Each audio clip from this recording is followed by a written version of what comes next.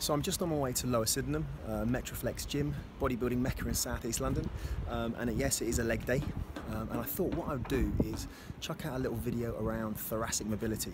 I think it's really important patients do thoracic mobility work, especially if they've got chronic lower back issues or neck or upper thoracic dysfunction. For me, sometimes what the patient does off the couch is more important than what we do on it. So I'm going to show you 3 variations, really easy ways that you can get your patient to add thoracic mobility work into their daily exercise routine. So let's do it.